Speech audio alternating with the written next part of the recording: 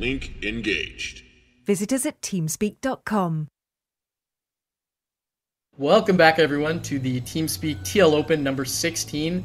A big shout out to TeamSpeak for sponsoring all the past TL Opens for the TSL qualifiers and now bringing it back afterwards to keep this event going. A great opportunity if you want to get your name out there. If you made a thread that said, how do I get known in the StarCraft community and kind of get closed it? Well, this is your opportunity. Sign up for the TL Open. Even if you don't make it to the finals, you can make a splash on some of the streams showing some good results and start to build your fan base up. Absolutely. Team Liquid events are the best place to actually build up a fan base, become famous, more or less, talking out of experience. Because it was Team Liquid, the Team Liquid Invitational, which kind of made my career possible. Very grateful for that, being invited by Nesco back then. And even Team Liquid tournaments nowadays get so much attention, play so many great names. You can use it as practice because you're gonna face great opponents, and if you actually win it, TL Open, people gonna know you. So everybody should play it. It's true, and I remember seeing interviews with Thorzane where he's balling out of control now, and he's just got girls swarming him. He actually had his Nordic hammer with him, so he could beat them off because he was just out of control. So that could be you. Yeah, could be all of you. Going from StarCraft 1 nerds or Warcraft 3 nerds into total StarCraft 2 ballers. Man, StarCraft 1 was thankless. You put in thousands of hours and then maybe two people knew you. But StarCraft 2, it's out of control. Yeah, absolutely. It's actually so amazing what happened to esports thanks to StarCraft 2. It's not even real what's going on, and going to events and everything. True. We've got Major going for the gasless expansion yet again. Just completing his barracks. He's going to bring that orbital command in his main base. But unfortunately, HwangSin moved right up in there, got past the quick supply depot that Major likes to do, and it was able to scout this. So now he has the opportunity. Does he take a fast expansion himself to counter it? Or does he go for one of those sickly timings designed to completely break this? And look at this. Major's been a little bit thrown off, choosing to scout cross positions. But no, he's not there. Yeah, he must have misjudged the timing of the probe there a little bit, but it's no big deal anyways. Maybe he just wants to check, maybe it's more important for him to know what his opponent is doing crossboard, for example like 70 Nexus or stuff like that, than the close air position. Right. Who knows, maybe there's some deeper thought in it. But it does matter because you're gonna arrive anyways before the Stalker finishes, especially as the Protoss is opting for Nexus before Stalker again. Whoa, so look at this. Major dropping 2 refineries when he's got a no add-on barracks, just pumping a few Marines. And it's really played into his hands well, because if HwangSin was going for any sort of early attack, he might find himself in a difficult to defend position where he may have to lift his expansion, but instead the Protoss player going for a fast Nexus, which is going to be slower than the expansion of Major. So Major is going to have a bit of a tech advantage here and going to have the economic advantage. Absolutely, Major being very happy about that, I'm pretty sure. Going for a factory now. Once again, the tension is up if you're going to go for Banshees or just a normal bio play, but considering he doesn't even have any tech lab now and is not throwing down more barracks, this time it could really be Banshees, or he goes for blue flame drops. Maybe that would be nice as well. And I don't mind Banshees in this position, because you saw that the Nexus is going up very quickly for your Protoss opponent, and he really sprinted to this double gas. So you got to expect Protoss is going to really want to control space by going for 3 gateways Robo or even 4 gateways. As we see, HwangSin is actually going for the 4 gateway variant of this follow-up. No Robo in sight, so Cloak Banshees could get out there, do a lot of damage. We see HwangSin being aggressive with these 2 Stalkers, trying to pick off a Marine, but he gets drawn into the bunker, going to take a little bit of hull damage, but the majority shield damage, and going to pull back. And here goes down the tech lab and the starport. So there's no doubt anymore. Even a 3rd gas coming down. Wow. Is he actually going for a mass Banshee build like Shinro was doing? Might be interesting. It is really strong against fast expansion of Protoss just to go for submarines and throwing down 3 or 4 starports and pushing out with Marines and Banshees. Yeah, he's continuing the bunker production. Looks like he's actually getting a tank. So this may not be Banshees. He's got a tank coming out. He's got Siege Lord, no Banshee. And what's he going to do with the starport? Will it be just one medevac, or will he add on to it? Heclab add-on. So that could actually be a Raven once again. I think it actually is. Which, in that case, is a lot nicer, but he doesn't have the gas yet for Raven. Might just be a Banshee, because Marine Tank Banshee is quite a nice combination as well. Especially as you can use Banshees as a spotter. And still be active on the map while you have a very static and solid defense. Yeah, you're right, and he's actually rallying into the main base, getting that Banshee in production right now. Meanwhile, in the main base, HwangSin has his Forge going down and 4 gateways, so the Forge is there just in case any cloaked units came in. He'd be able to throw up a cannon, but more so we can chrono boost out this ground army, which we saw, or ground armor for his ground units, which we saw work so well against the Terran infantry. Major going to reinforce with 2 more barracks to bolster his production. And here comes the first Banshee. And I think it's gonna do quite a lot of damage actually, killing a few probes, because HwangSin doesn't seem to be expecting Banshees whatsoever, doesn't even have any units in the main.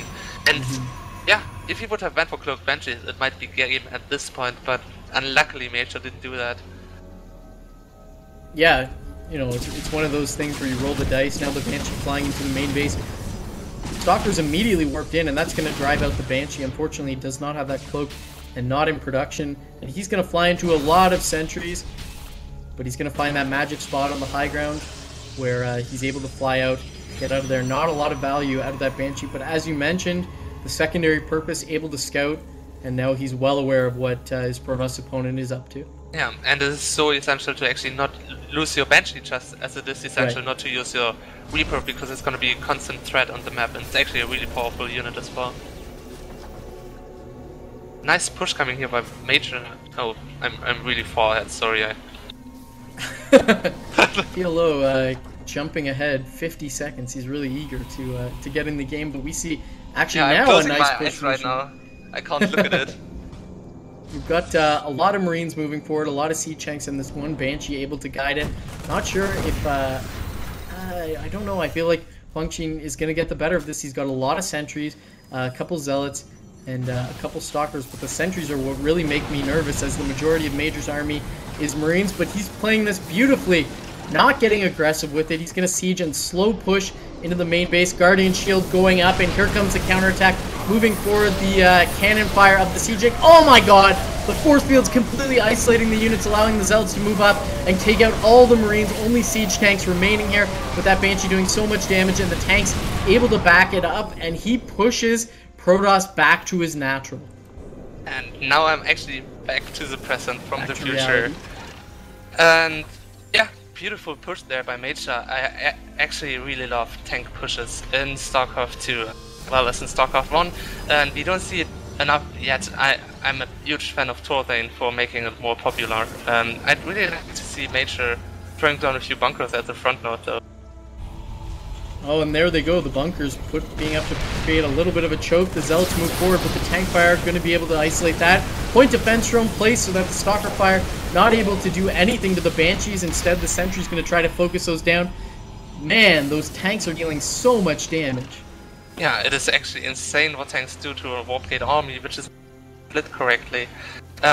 I hope there's gonna be, there are gonna be 3 more SCVs coming from Major now, so not rushing into anything, knowing he has to play it very slowly now, else it's gonna be in a tough spot to protest. But if he just continues slowly pushing and builds more and more bunkers and structures, there's not much protest can do at this spot. And here we go, Protoss deciding enough is enough, trying to move forward, but the tank's dealing so much damage. The point defense drone still up, now taken down. Sentries under fire by these Siege Tanks, and looks like he is going to hold once more. And you know, HwangSin here, the Protoss player, doesn't really have any heavy-hitting units. He only has a Gateway army, and all 3 of those Gateway units vulnerable to tank fire. I don't know what he can do here. He's now got an Immortal out, but he's lost complete control of his ramp to the control of Major. Wow, now getting 3 Archons. That would actually have been really powerful if he would have wasted his army before. Moving forward yet again with the Archons and the Stalkers, trying to run forward and take out the Siege Tanks, but Archons not as good as their StarCraft 1 counterpart, dying under the tank and Marine fire, both of them down, and that leaves only Gateway units. He's forced to run away yet again, And whoa, look at this, 9 o'clock, trying to take a hidden base. So if he's able to stall out a little bit, he can at least, he's at least got a backup plan, but I feel like the push from Major just too strong. He's playing it so safely, even pushing from the gold.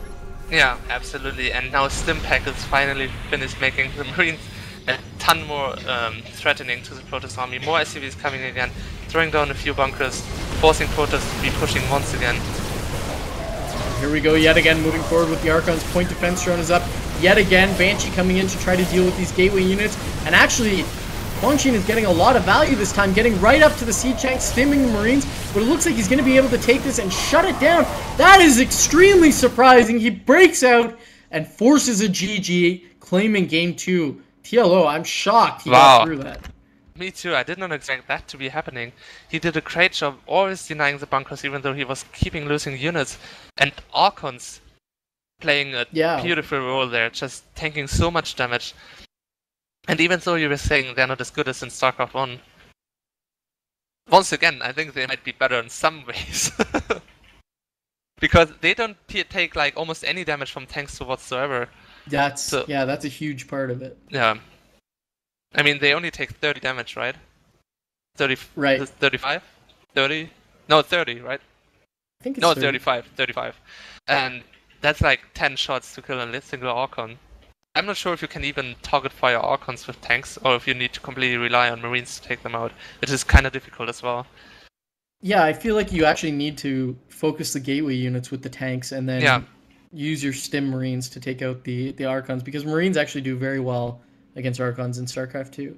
Yeah, if you micro it well. Even though now with the new range upgrade for Archons, not range upgrade, but patch, having range of 3, they're like really, really strong now. Yeah, and actually their role was not really to be damage dealers there, but damage sponges, and they did it extremely well there. Yeah, absolutely. Beautiful play by him once again. I didn't expect him to be able to win there anymore at all. Yeah, it's actually shocking to me, and if I had to criticize Major, it was that he was only on the 1 factory, 1 starport, 3 barracks, and was floating around 600 to 800 minerals all game, so maybe could have used another production facility in there. But outside of that, I felt like his setup was great and his control was fairly good. So again, just reinforcing how shocking it is that HwangSin was able to break out there. Yeah, absolutely. And well, I guess Major was getting a little bit sloppy with his push. Could easily have gotten up more bunkers if he wouldn't have built them so far on the front. Right. Always having SCVs at the front instead of sending new SCVs after your old ones die. So he could definitely have won that game quite easily, just making a few little tweaks to his decisions. So I mean, we've seen 2 different styles out of HwangSin here, and both have worked very well against SixJax.MajOr. Major gonna have a map choice yet again. He's gonna take it over to a map we haven't seen yet today, which is gonna be Shakur's Plateau. Absolutely, and let's see what happens.